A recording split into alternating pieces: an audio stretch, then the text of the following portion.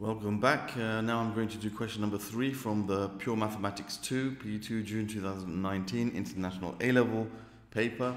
And here's a question which is new on the syllabus.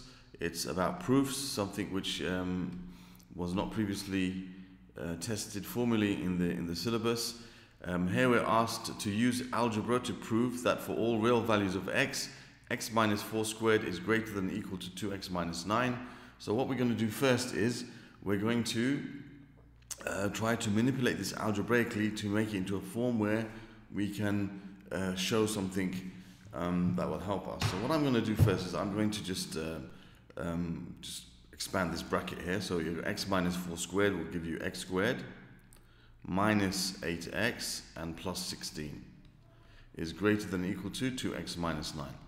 And then I'm going to bring everything onto one side of the inequality by subtracting 2x and adding 9 to both sides.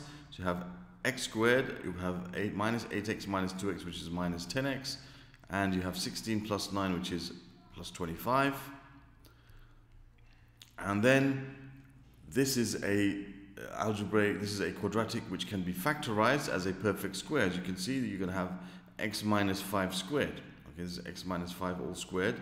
So you have x minus 5 all squared is greater than or equal to 0. Now, this is something that we can use because we know that this is definitely true. And a little explanation will be needed is that for all real values of x, for all real x values, okay, x minus 5 squared must be greater than or equal to 0. Why? Because any square number, any number squared, any real number squared,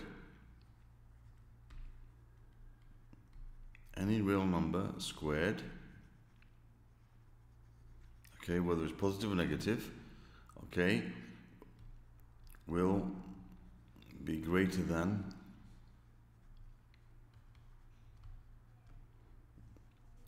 zero, okay, or equal to 0 if it's 0, or equal to, okay, greater than 0 or equal to 0. If the real number is 0 squared, it will give you 0. If it's any other number like minus 5 or minus 3 or minus 10 or minus a million, you square any negative number, you're going to get a positive number. So for all real x values, x minus 5 squared is going to be greater than or equal to 0.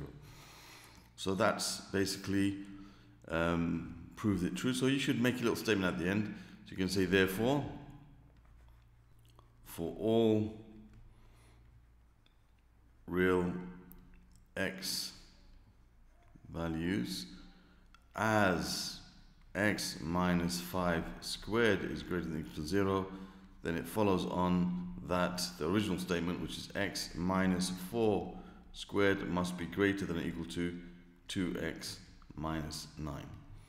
Okay, so that's for all real x values. So because this statement followed on logically and algebraically from this statement, but we manipulated to give you a stat, if this is true, this must also be true.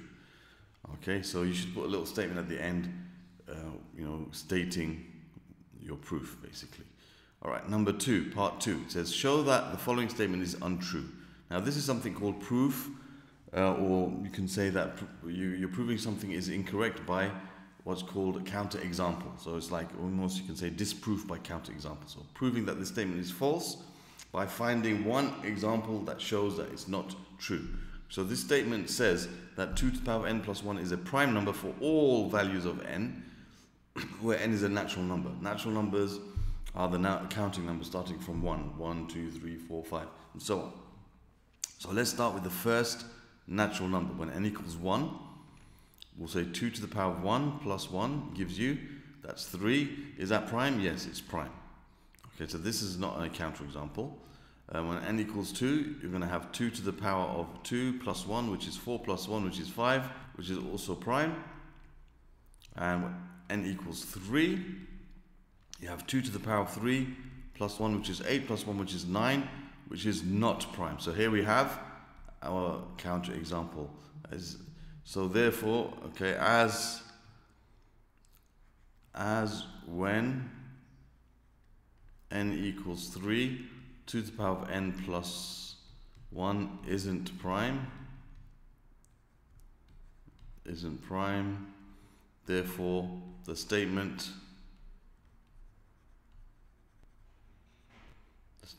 is proved to be false. Okay, something like that. Okay, the statement 2n plus 1 is a prime number of all values of n is false. Okay, so that's 1 mark for that. So that's pretty simple. So that's proof by counter example. It's like proving something is false by counter example.